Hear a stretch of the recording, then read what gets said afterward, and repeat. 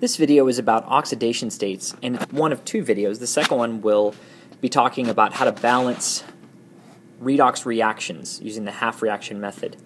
And this one we just talk about the basic rules and what oxidation numbers are. If you may remember from last year that oxidation numbers indicate the general distribution of electrons. So usually those electrons are in some sort of a bond.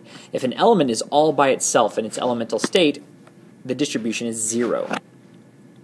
So if we look at a periodic table, I want you to notice that oxidation numbers are actually quite similar to ionic charges.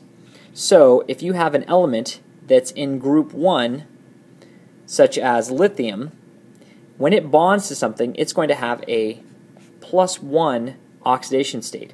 So if you had lithium bonded to chlorine, the chlorine being more electronegative, the lithium having a partial positive and a partial negative on the chlorine, the electrons are going to want to go towards the chlorine. Well, it only has one electron that it passes to chlorine, which means that it's a +1, since the electron has left the lithium, making it more positive, has gone to the chlorine, which now has a -1, so its oxidation state is -1. You'll notice that, of course, being the halogen that it is, there's that -1. Lithium, being in the alkali metals, is going to be a +1. So the oxidation number could be the same for all of them. So for example, all the alkali metals pretty much just give up one electron, which means they're all going to have a +1 oxidation state when they bond.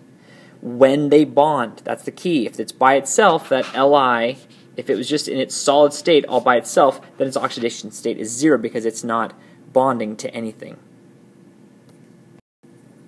The same thing would apply. Let's say that you had oxygen, so the oxygen would be over here. If you had oxygen, and it's double bonded to itself, but the thing is it's double bonded to itself, it's not going to give up electrons. That's an equal bond, so there is no pulling on it to one side more or the other. So the oxidation states are 0 for oxygen, and when it's in elemental state, just like when it's bonded to itself, it's still going to be 0. Okay? So now, let's look at some other compounds. Just open that up here, bring this down, open this up. Okay, you're going to see that you have a compound. This is magnesium dioxide. And that the oxygens almost always have a -2 charge. So the manganese is bonded to one oxygen and bonded to the other oxygen. And in this case, it's actually double bonded.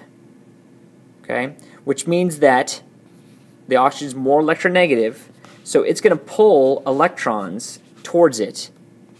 It's going to pull 2 electrons towards it, giving it a -2 charge. -2 charge on both sides. And because 4 electrons went away, it's going to have a partial positive, but it's going to be a +4 on the manganese. So, when all is said and done, the overall molecule's charge has to be 0.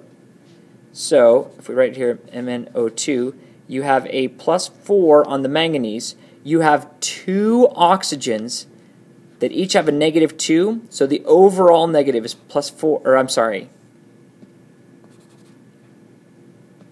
is a -4. Manganese overall is a +4, so overall it gives it a 0.